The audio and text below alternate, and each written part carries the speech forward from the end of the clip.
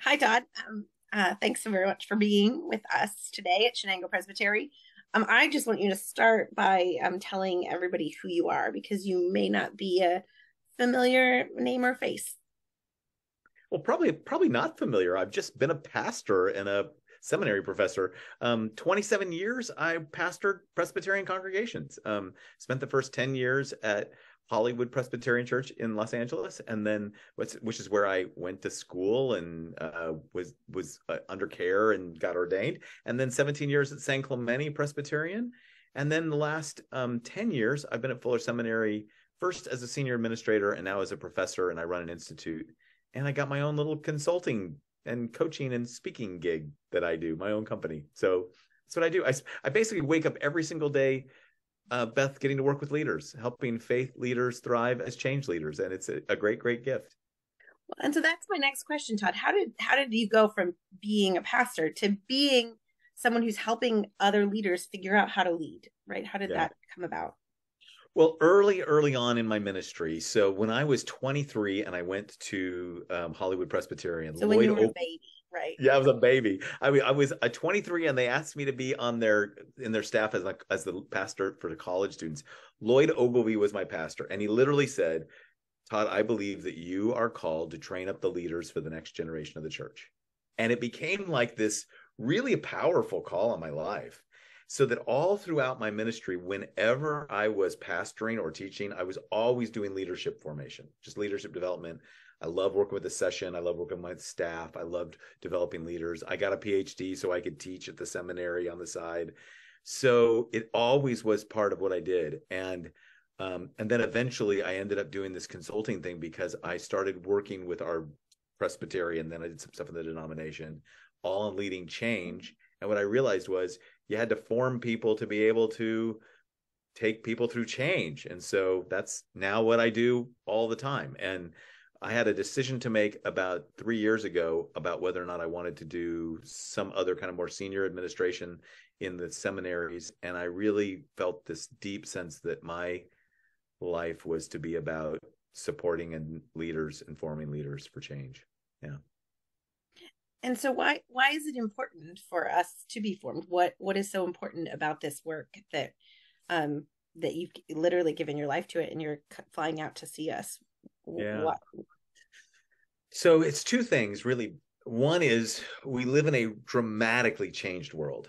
And for those of us who were trained by institutions and seminaries, and like I'm part of and others, we were trained for a Christendom world that was more stable.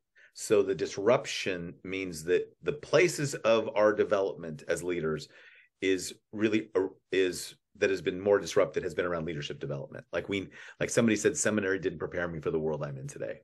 And that became, for me, that would be like if Lloyd's thing was one, this became the other voice. Seminary really didn't prepare me for the world I'm in today. And so I really do believe that leadership formation is really important, that it's about the way in which God is continually at work forming us to be able to take people through change in a healthy way. And that my definition of leadership is energizing your own people toward their own transformation to accomplish a mission. And so that's at the center of all that we do. So it really is. I would say my life is the intersection of spiritual formation and organizational leadership change. And I live in that intersection.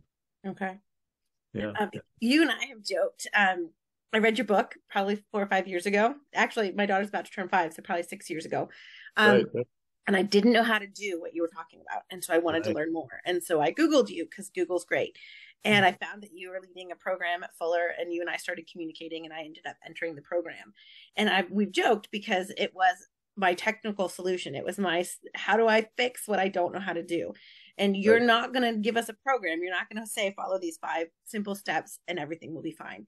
And so, what should people expect when they come either to the all leaders, deacons, elders, Sunday school teachers, all of our leaders, as well as the pastors? What should they expect Yeah. to learn how to grow to hear in Yeah. that time? Well, what we're going to do with all the leaders together on Sunday afternoons, we're going to do a set of material that I do in a lot of places called How Not to Waste a Crisis.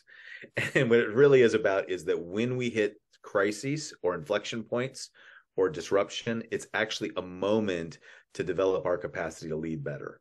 And so what we'll talk about are the practices and principles of adaptive change, and about the way in which we can learn to become leaders who can actually faithfully navigate change, holding on to what's the most important and being prepared to learn and let go of what we need to. And what we've discovered is what's really hard for most people is that dynamic.